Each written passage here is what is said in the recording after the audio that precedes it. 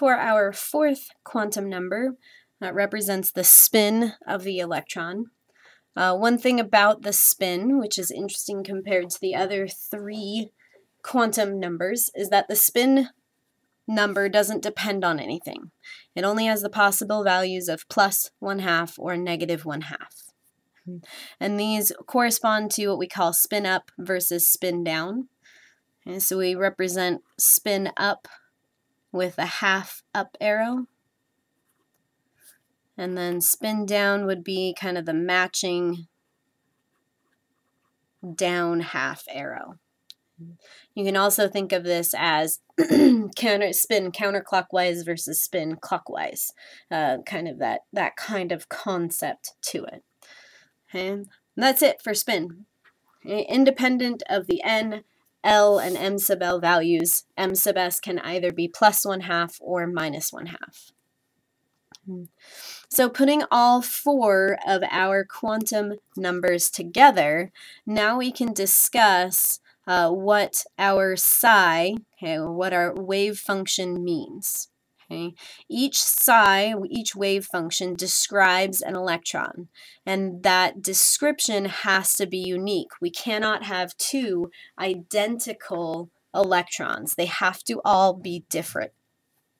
And how we do that, how we represent each of these psi's, is for however many electrons we have, each psi then is going to have a unique set of n, L, m sub L, and m sub s values. So let's look at what this means in an example here. Let's look at how many electrons can exist in the n equals 1 level, and then we'll look at the n equals 2 level. And we'll see once we make that jump, once we go from n equals 1 to n equals 2, our lives get a little bit more complicated very, very quickly. So in the n equals 1 level, if n is equal to 1, then L, which can equal n minus 1, only has the option of being 0. If L is equal to 0, m sub L only has the option of being 0. And then we have two options for m sub s. We can either be a plus 1/2, or m sub s can be minus 1/2. Okay, so here's one electron described by n equals 1, L equals 0, m sub L equals 0, m sub s equals plus 1/2. Our second electron has the same quantum numbers except for the m sub s one. When n equals 1, L can only equal 0, so we've exhausted our zeros, or we've exhausted our L's, we've exhausted our m sub L's because that depends on L, okay? And we've exhausted our two options for m sub s. So what this corresponds to is that in the n equals 1 level, we can only have 2 electrons.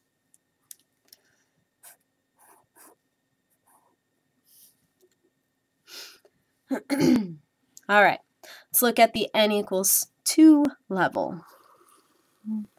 So if we move up a level, so if we have n equals 2, L can equal 0. L can also equal 1,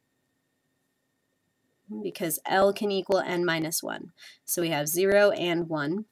If L equals 0, m sub L can only equal 0. But when L is equal to 1, m sub L can be negative 1, 0, or positive 1. And then for both of these situations, m sub s, as always, can either be plus or minus 1/2.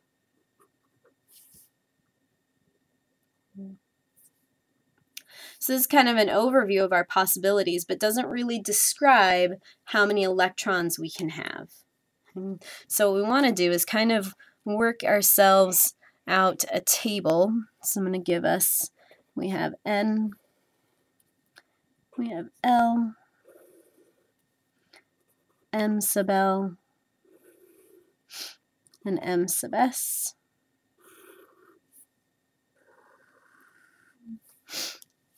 And we'll work out how many we can have.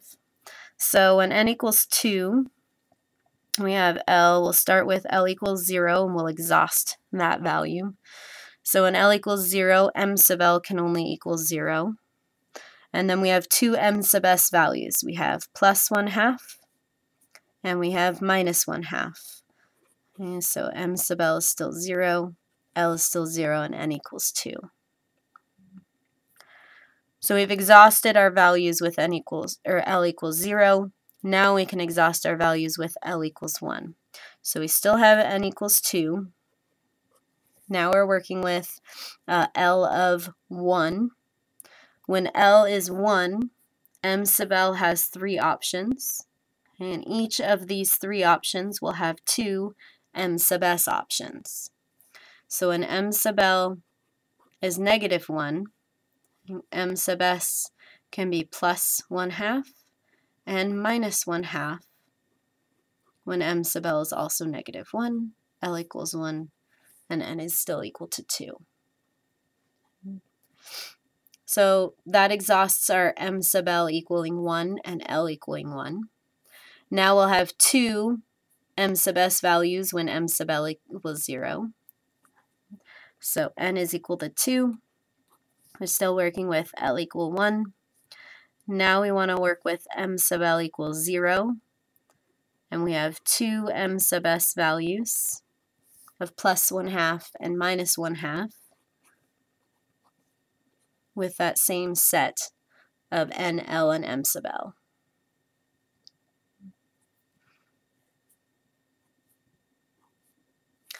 Now we have n equals 2, L still equal 1.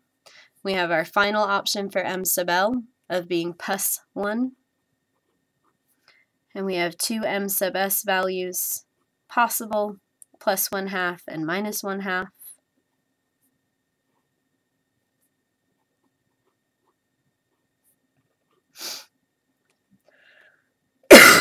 Excuse me. And we've now exhausted all of our possibilities.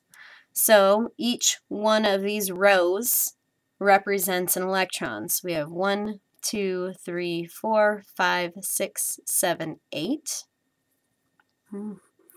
So in the n equals 2 level,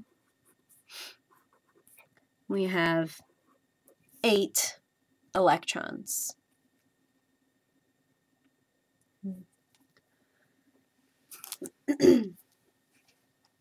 Now looking further at this, we have kind of our separation here. We have 2 electrons existing when L equals 0.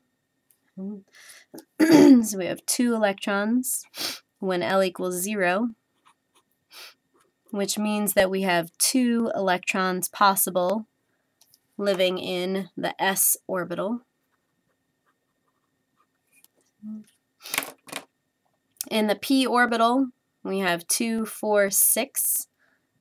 6 electrons living in the L equals 1, which means we have 6 electrons in the p orbitals.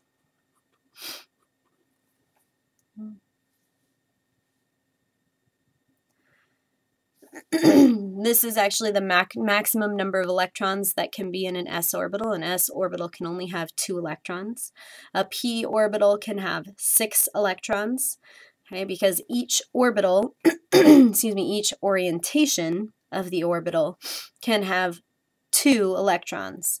So there are 3 orientations of the p orbital, px, py, and pz. Okay, each of those can have 2 electrons, so we have a total of 6 electrons. In the d orbital, we have 5 orientations.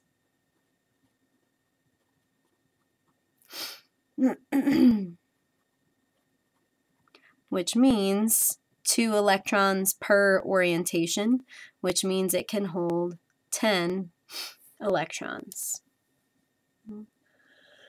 Excuse me. Definitely worth practicing problems, writing out these so that you can remember your rules of what quantum number exists when.